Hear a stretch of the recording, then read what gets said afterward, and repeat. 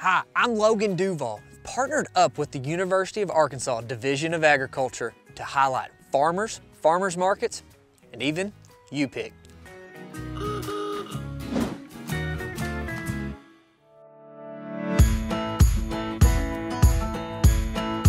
Hi, I'm Beth Eggers, along with my husband Butch. We are at Wye Mountain Flowers and Berries, which we began in 1998 and farmed until last fall in 2020.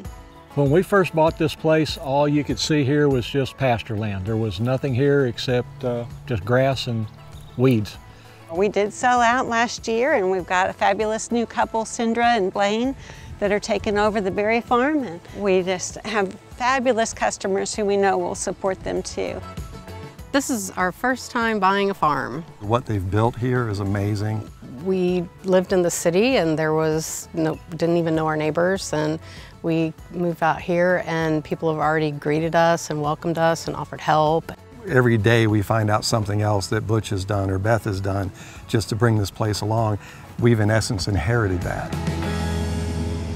Things are constantly shifting in agriculture. You know, we're always figuring out new ways to grow things or new cultivars. The climate is changing, and so we're figuring out new ways to kind of deal with the new problems that pop up or new pests that emerge.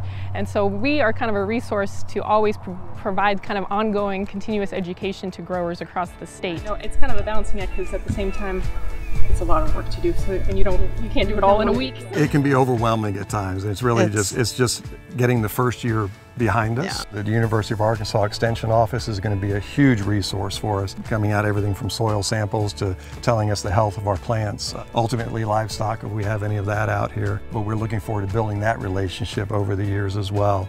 Some of the work that we're doing right now with strawberries and blackberries and blueberries is just trying to figure out how can we grow those fruit crops here in Arkansas so that we're getting high yields and good fruit quality to try and help our growers really access these local markets and provide a product that's really high quality.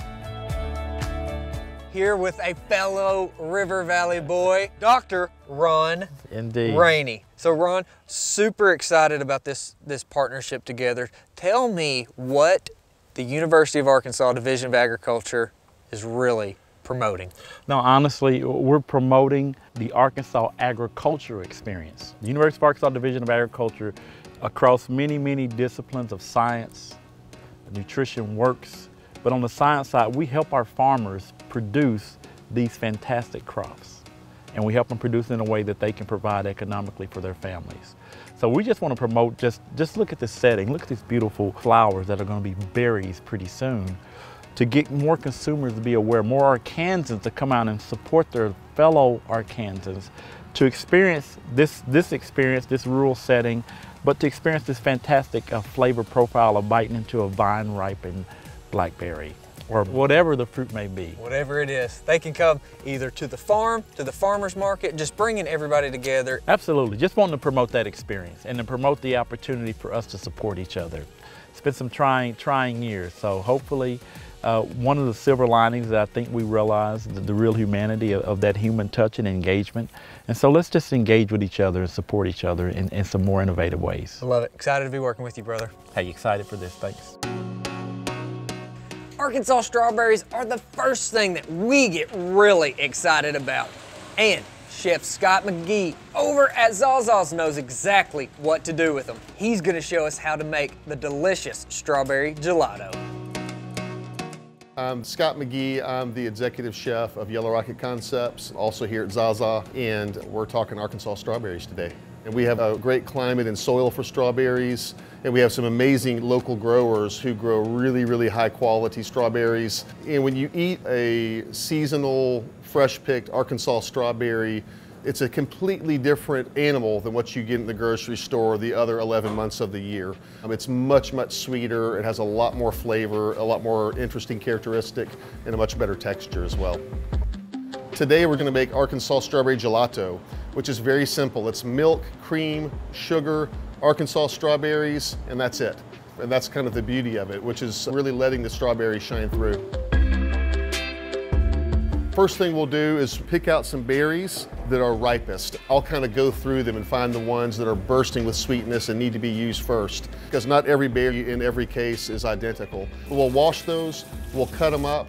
I'm looking for something that's almost, that's overripe to the point where it might even be a little bit mushy, because that's when there's the most sweetness. That's not perfect for a salad necessarily, but it is perfect for like gelato or something where it gets blended up.